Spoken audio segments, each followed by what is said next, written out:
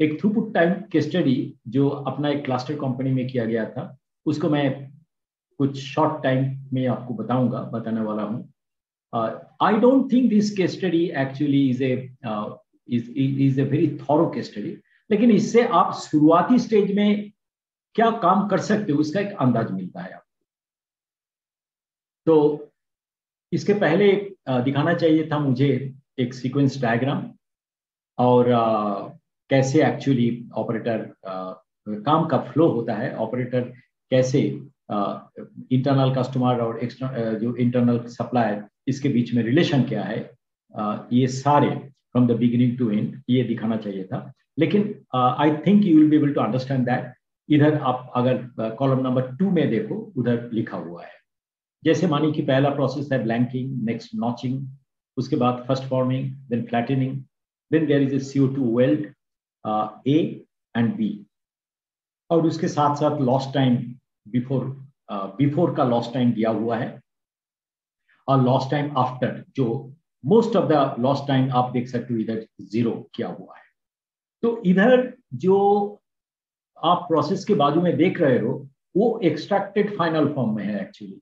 मतलब इधर value edit जो एक्टिविटी है उसका जो टाइम है वो नहीं दिया गया है. सिर्फ और सिर्फ जो प्रोसेस के साथ जुड़े हुए नॉन वैल्यू एडेड एक्टिविटी है उसको ही आइडेंटिफाई किया गया है और उसका कॉज और उसका काउंटर मेजर यही दिया गया है. ओके. और finally piercing and spot welding, projection welding, फिर CO2 वेल्डिंग, इंस्पेक्शन. तो ये जो है ये आपको बताता है कि ये जो टोटल 10 ऑपरेशन है, ये 10 ऑपरेशन में इसके साथ जुड़े हुए लॉस्ट टाइम कितने हैं. जैसे पहला ब्लैंकिंग के साथ pallets not available on time to the work station, तो उन लोग प्लान किया पैलेट्स का. दूसरे में डाई लिफ्टर नॉट अवेलेबल, उसके लिए टाइम गया, तो डाई लिफ्टर अरेंज करना है. आप देखोगे कि सोल्यूशन जो इनिशियली आता है वो इतना सिंपल और कॉमन सेंस आता है कि उसके लिए काफी गहराई में कोई एनालिसिस की जरूरत नहीं होता है. तो ये मैं कहता हूं कि इनिशियल बिग इंप्रूवमेंट एक्चुअली, ये बिग इंप्रूवमेंट के बाद आपको बैठना चाहिए with the time study and all those tools, जिधर आपको मिनट्स और सेकंड से आपको लॉस्ट टाइम का पता चलता है. So my suggestion for you also will be like that. So achieve big improvement initially and then probably you can come out with the finer improvements.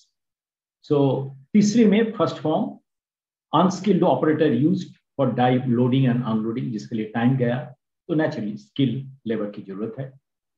Share केलेला. Flattening Aditya दाहपुटे please mute कीजिए. Rishabh. CO2 welding, part waiting for welding, production part planning to be done in order to avoid the waiting time. Then B may be only one CO2 machine used, 2 CO2 welding should be used, so that time can be divided into 2. Okay, it will be parallel working actually. So actually in throughput time related studies or value stream mapping also आप हमेशा देखोगे, एक हम लोग कहते हैं कि series में काम करो और एक हम लोग कहते हैं कि पैरेलल में काम करो. जब हम लोग कहते हैं कि पैरेलल काम करो मतलब same activity there is one more work station, और जब हम लोग सीरीज में कहते हैं उसका मतलब जो मानी कि टोटल एक्टिविटी एक वर्क स्टेशन में हो रहा है वो 10 एक्टिविटी है, तो हम लोग उसको स्प्लिट करके 2 ऑपरेटर में अभी बांट रहे हैं. मानी कि पहले 10 एक्टिविटी करने के लिए 10 मिनट लगता है और मानिए ऑन एवरेज पर एक्टिविटी 1 मिनट लगता है. अभी हम लोग क्या कर रहे हैं सीरीज में, एक ऑपरेटर को 5 एक्टिविटी दे रहे हैं, फिर दूसरे ऑपरेटर को अनदर 5 एक्टिविटी दे रहे हैं, तो 5 मिनट जो हो गया, तो आपका जो पर वर्क स्टेशन टाइम वो आधा हो गया. तो हम लोग दोनों का ही यूज करते हैं इन थ्रूपुट टाइम या तो वैल्यू स्ट्रीम मैपिंग, दोनों में ही. Piercing, allotted die not found by the operator. So die is to be kept. This is also very common example that die must be made available. आप देखोगे इधर ज्यादातर सभी case में इन लोग 0 लॉस अचीव किया.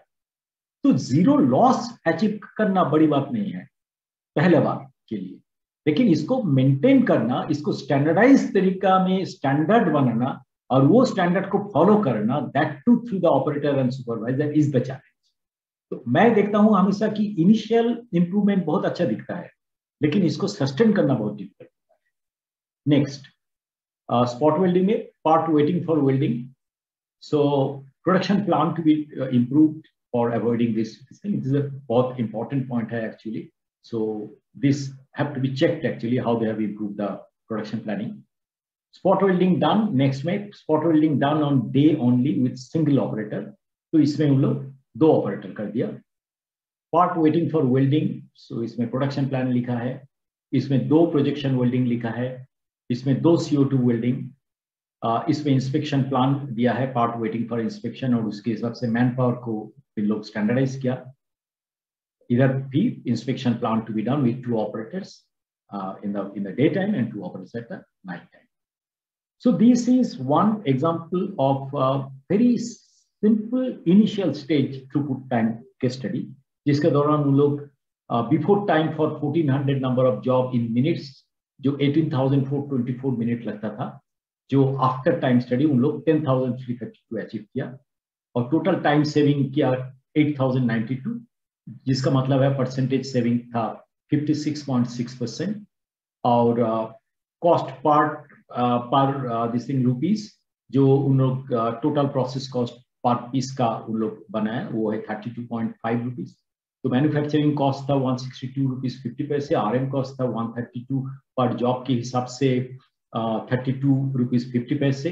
तो सब मिलके उनका एनुअल सेविंग रहा 1,45,600 for one particular line. So this is a very simple case study. Final result of throughput time reduction for all cases, product named bracket rail bracket throughput time before was 21 working day, and after it improved to 10 working day. I'm sure that it can be reduced to somewhere around 5 days later on. Reduction throughput time 252 to 152 hours. There is 56% reduction, and saving, repeated saving is 1,45,600.